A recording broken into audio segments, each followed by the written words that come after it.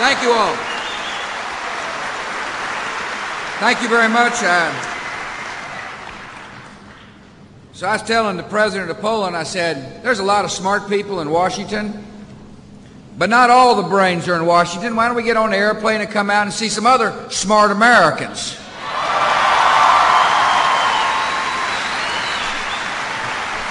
It's an honor to be here. I want to thank you for coming. I appreciate the warm hospitality that you've shown me and my friend. We had a heck of a dinner last night. It was a black tie dinner. And I had the honor of sitting next to the First Lady of Poland. And it dawned on me halfway through the dinner that he and I share a lot, starting with the fact that we both married really well.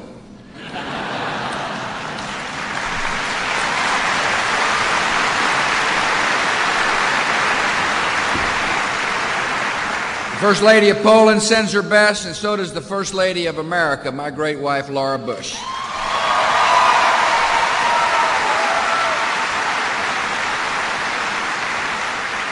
I appreciate John and Michelle Engler. John mentioned that she is of Polish heritage. He forgot to say she's got some Texas blood in her, too.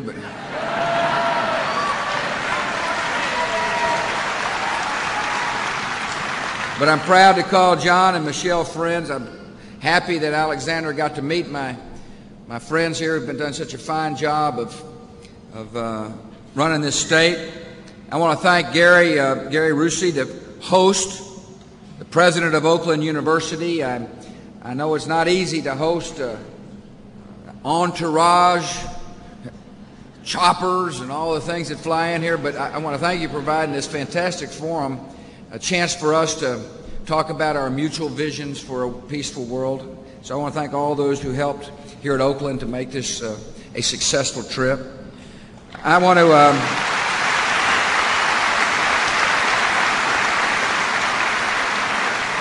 thank the Laloviches.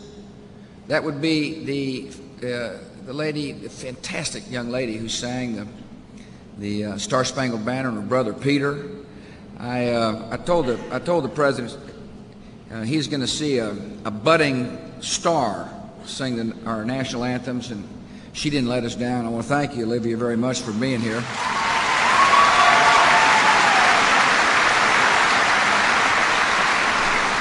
I appreciate some of the good folks who work here in Michigan. The Lieutenant Governor, Dick Posthumus, is here. And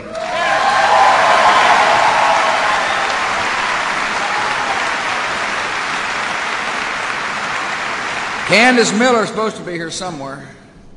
I appreciate Candace as the Michigan Secretary of State. I want to thank the Polish delegation. We've got a lot of the leadership who are involved in the president's government. They've traveled with us from Washington today. I want to thank you all for coming. I'm honored you're here.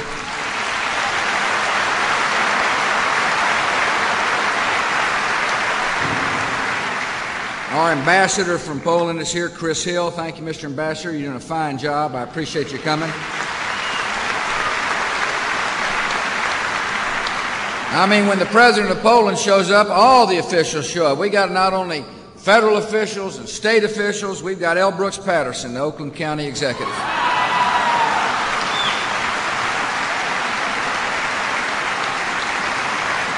We got the mayor of Detroit, Mayor Kilpatrick. Thank you for coming.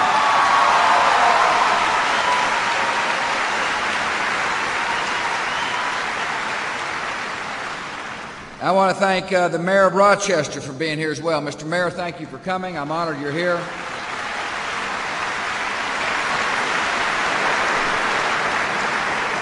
And the mayor of Rochester Hills is here as well. And I want to thank you all for coming. It's an honor that you're here. We're thrilled you're here. It gives us a chance to talk about our vision for a peaceful world. There's a lot of war talk these days, as there should be, but it's all aimed at making sure the world is peaceful. Peaceful not only for children here in America, peaceful for children in Poland as well. And it's kind of you all to give us a chance to come and to visit. When we landed our chopper out there on the playing fields, or some kind of field, I know it was a field.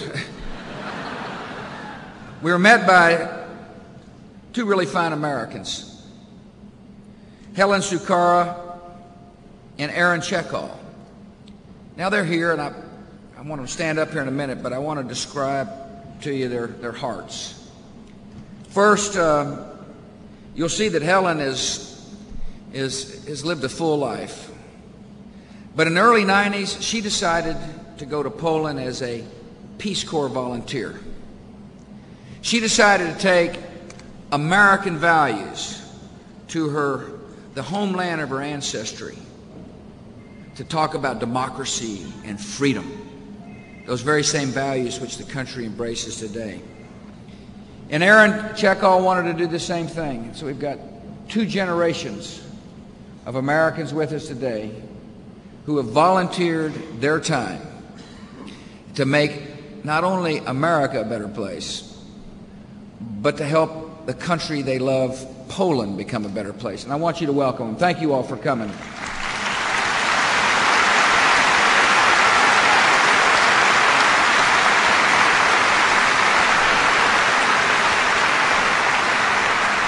Mr. President, the strength of our nation is not our balance sheet, is not our military. The strength of our nation is the American people. The American people are generous people, they're kind people, they're courageous people. The true strength of America lies in the hearts and souls of Americans from all walks of life.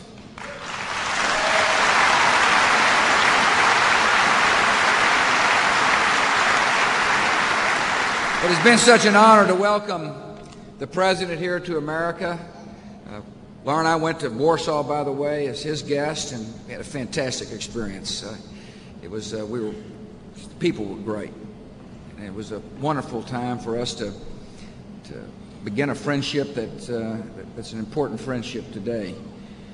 And the friendship, though, between Poland and America goes back a long way. As Governor England mentioned, Poles fought for American independence. And in the century past, we had the privilege and honor of helping Poland fight for her independence. We had the honor of repaying the favor because we love freedom, and so do the Polish people.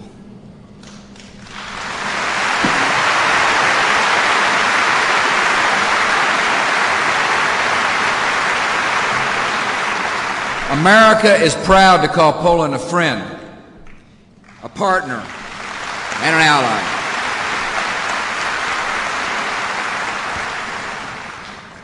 The people of Poland, the people of America share strong bonds of kinship and culture and commerce.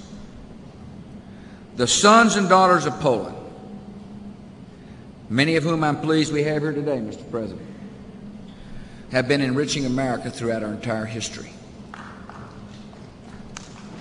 There's one or two sons here. Listen, they've contributed to every walk of life.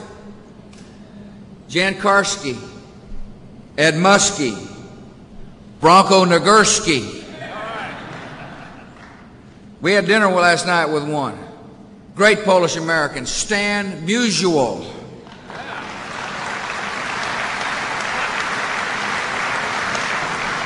All throughout our society, Polish Americans have made a tremendous contribution, Mr. President, and we're proud of that contribution.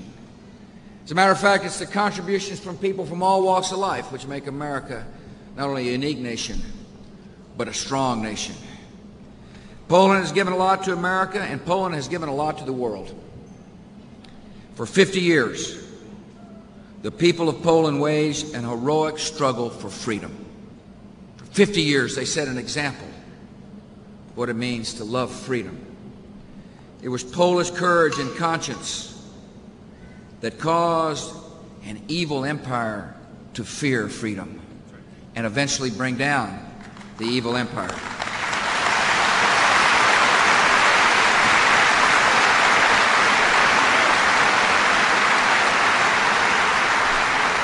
And Poland has given the world one of the greatest figures of the last century, the moral authority and iron integrity of a Polish Pope have stirred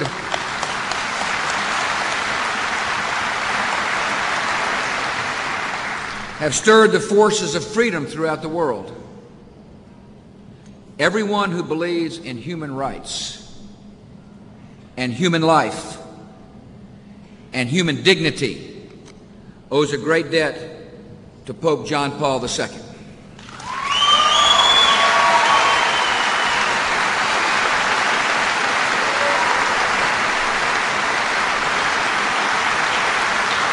And I want to thank one of his most distinguished representatives here in America, His Eminence Cardinal Maida, for being with us today as well.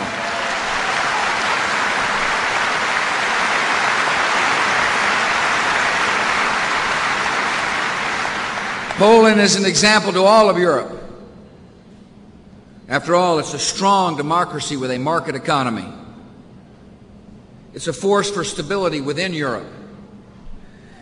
And it's a nation prepared to play an influential role on the world stage. 5 years ago, the United States proudly supported Poland's bid to join NATO. This year, Poland and the United States will meet in Prague and support NATO membership for all of Europe's democracies ready to share in NATO's responsibilities.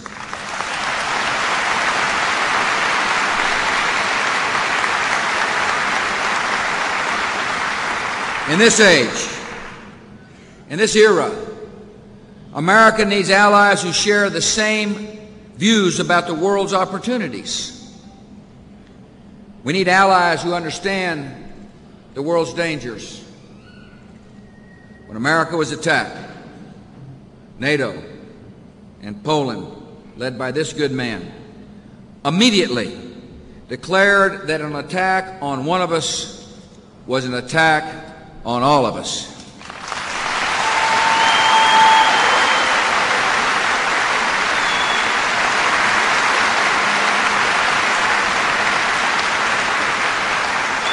You need to know that Poland is standing strong, I mean strong, alongside America in the war on global terror.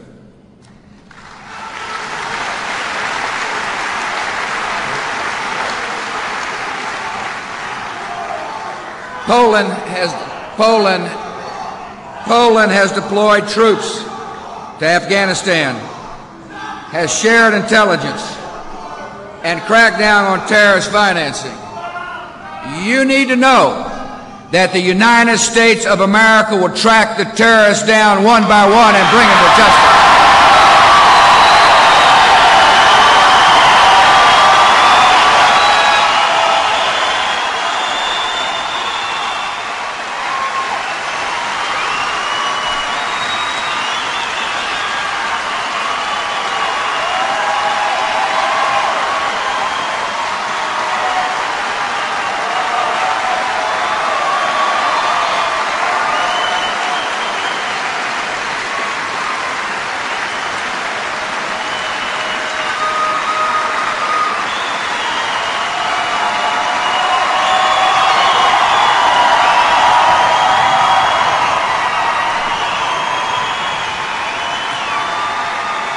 Thank you all.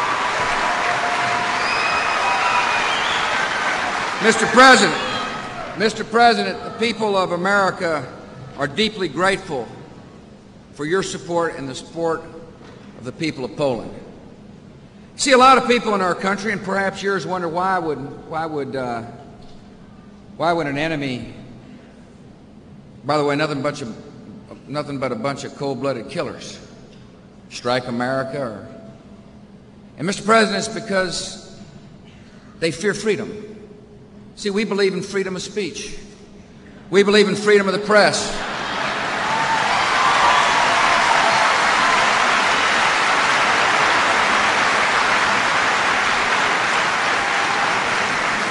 Like you, we love freedom. And if somebody attacks our freedoms, we'll stand tough and strong.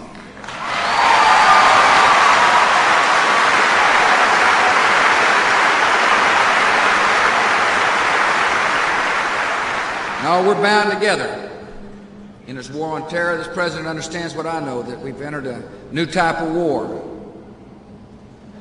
We're hunting down people that will hide in a cave but send youngsters to their death.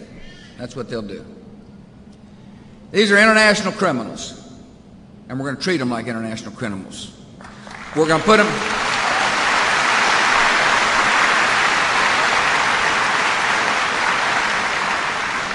We're going to get them on the run, and we're going to keep them on the run until we bring them to justice.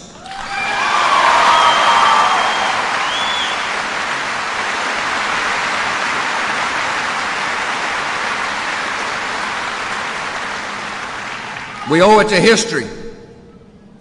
We owe it to our children and our grandchildren.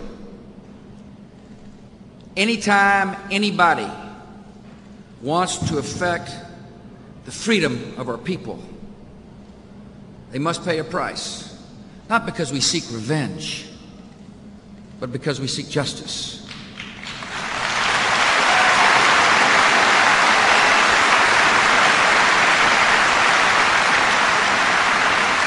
I was explaining to the President yesterday that I've submitted a mighty hefty increase in our defense spending. I did so because anytime an American president commits one of our troops into battle or into harm's way, that person deserves the best training, the best pay, the best equipment possible.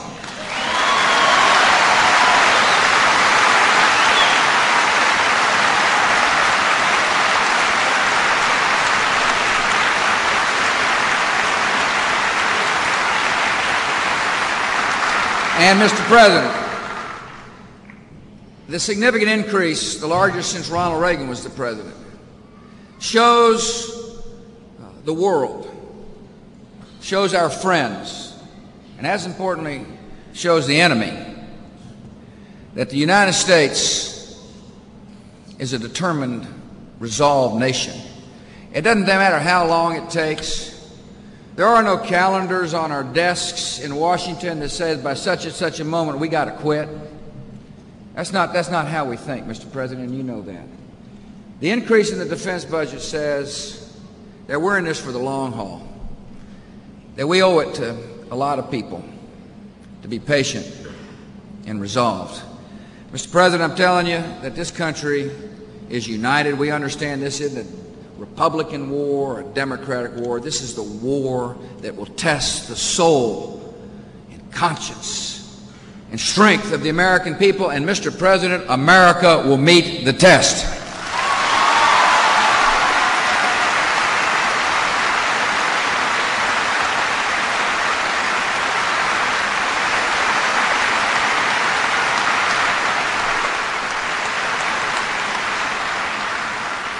We are united. We're a united country, and we're united with Poland. We will not permit the future to be defined by fear and chaos and hatred. We will define a future of greater development of democracy and a future of tolerance. We'll stand together, and make no mistake about it, we will defeat global terror.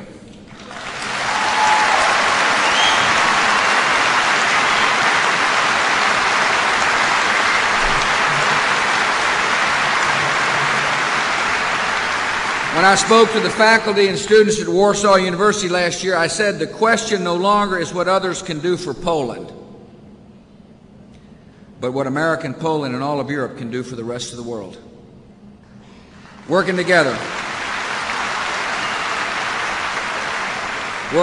we will build greater prosperity and greater hope to peoples of our respective nations and peoples all across the globe. Poland has a leader it can trust. He's a good man. He's a man I'm proud to call friend. I'm proud to bring him to the great state of Michigan. I'm proud to introduce him to you. Ladies and gentlemen, President Alexander Kwasniewski of the President of Poland.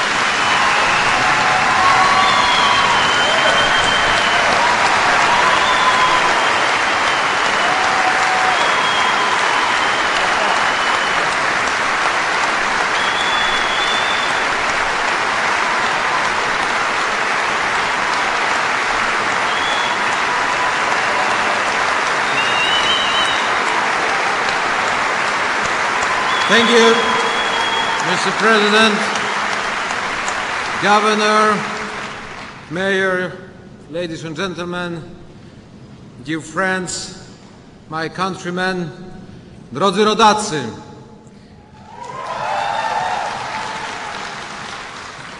I want to thank Governor for nice words, and especially I want to express my gratitude to President Bush for such words, so important for you and for all of us, everywhere in the world.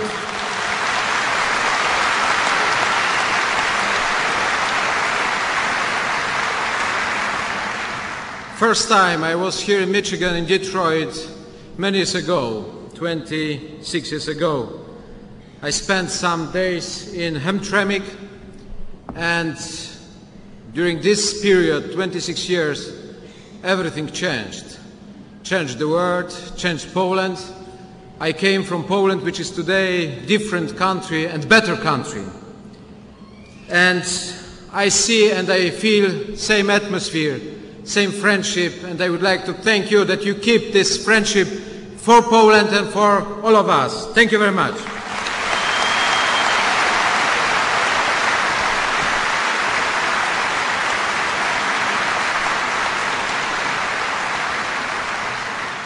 But honestly speaking, something changed more, because 26 years ago I was here as a student. Today I'm President of Poland, and what is more important, my host and my friend is President of the United States, George W. Bush.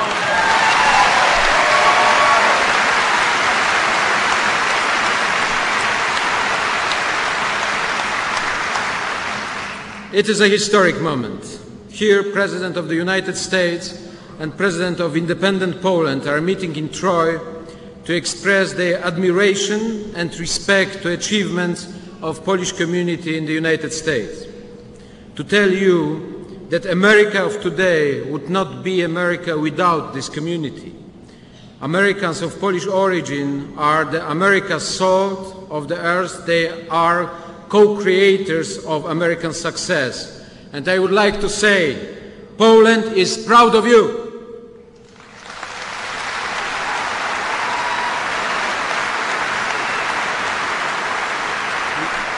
We also remember everything Polish community has done for the country on the Vistula.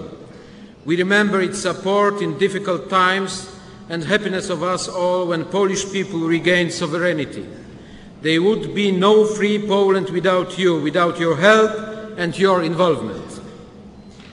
I emphasize it especially in the presence of the leader of the world of liberty and justice, George W. Bush.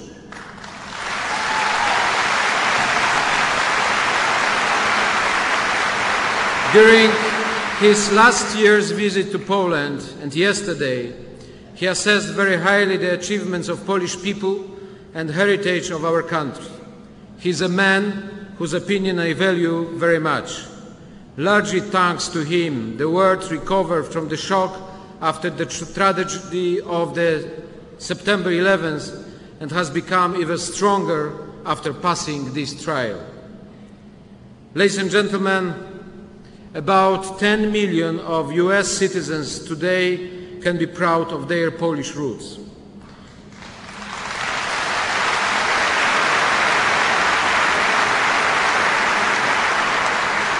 It is the most numerous concentration of Polish immigration and people of Polish origin in the world, and at the same time the sixth largest ethnic group in the United States.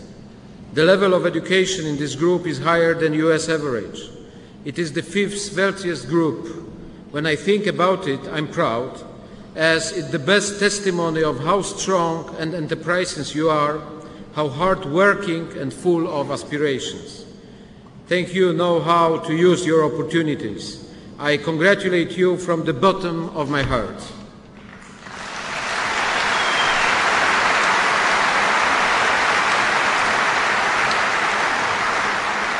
Good Polish-American relations are a never-ending story.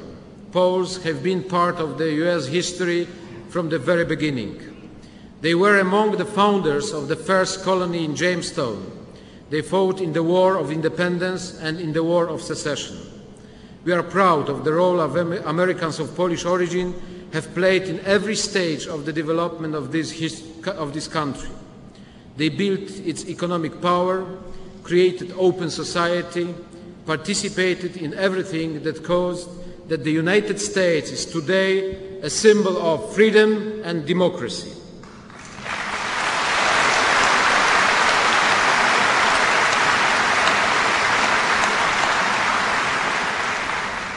Polish community in America has always combined two patriotisms. Loving their new country, they have never forgot their roots. In moments most trying for the state and the nation, our countrymen from America have lent us their helping hand. It was so not only at the time of partition and national uprisings, but also during the Second World War and Nazi occupation, and later in times of the Iron Curtain. We cannot forget the role of this community for Polish accession to NATO. Its charity work also deserves respect. I mean here the assistance Americans and Polish origin are providing for Polish community in the East or collection for the victims of flood in Poland. As President of independent, free and democratic Poland, I wish to pay tribute and thank all the countrymen in America for their contribution in bringing our country back to a place it deserves in the family of free states.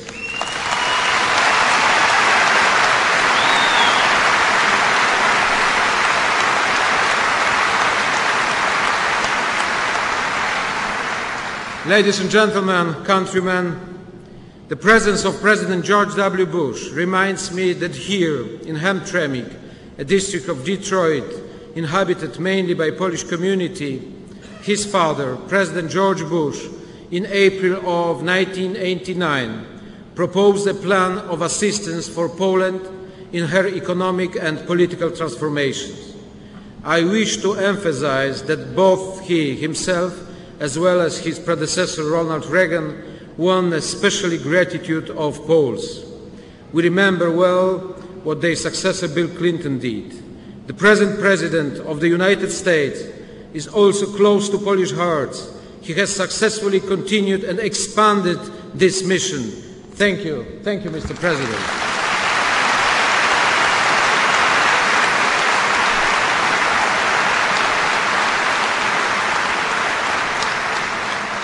Today we too can, as the words of a song known to the Republicans go, be happy that happy days are here again.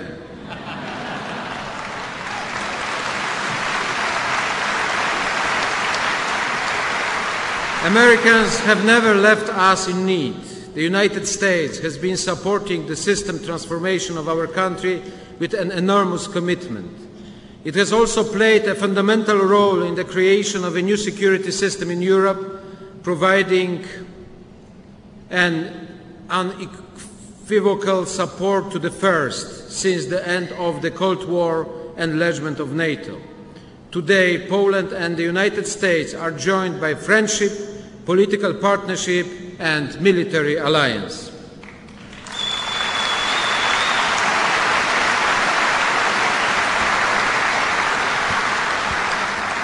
Mr. President, ladies and gentlemen, Poland is a steadfast ally of America. Whether in the Balkans or in Afghanistan, Polish and American soldiers cooperate everywhere where the peace is threatened and human rights are violated. Together, we have undertaken a decisive fight against global terror. We shall not allow madmen to threaten our values. Poland has been constantly building her international position. We have good relations with all our neighbors. We facilitate political cooperation of all Central and Eastern European countries.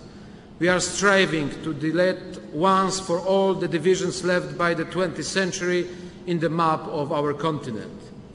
Further enlargement of NATO, in which both Poland and the United States are deeply involved, will be favorable to that.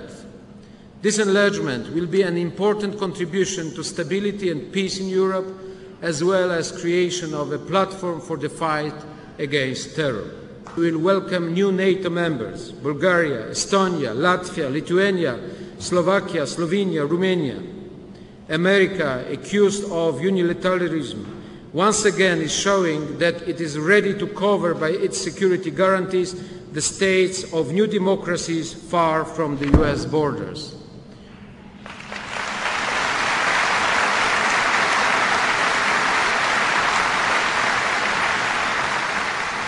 America understands today very well that America's and our common security begins in Warsaw, in Vilnius, in Bratislava and Bucharest. Dear friends, most recent history of relations between Poland and America shows how much we need each other. And it is the Polish community here that is the living bridge that strengthens our friendship and cooperation. Do remember that both our countries continuously need your support, goodwill and involvement. We count on you. Let us be together in thoughts and in deeds as ever. I wish you, dear countrymen, all success. May your dreams of your families and your beloved ones come true. May Poland and America be always proud of you. Thank you.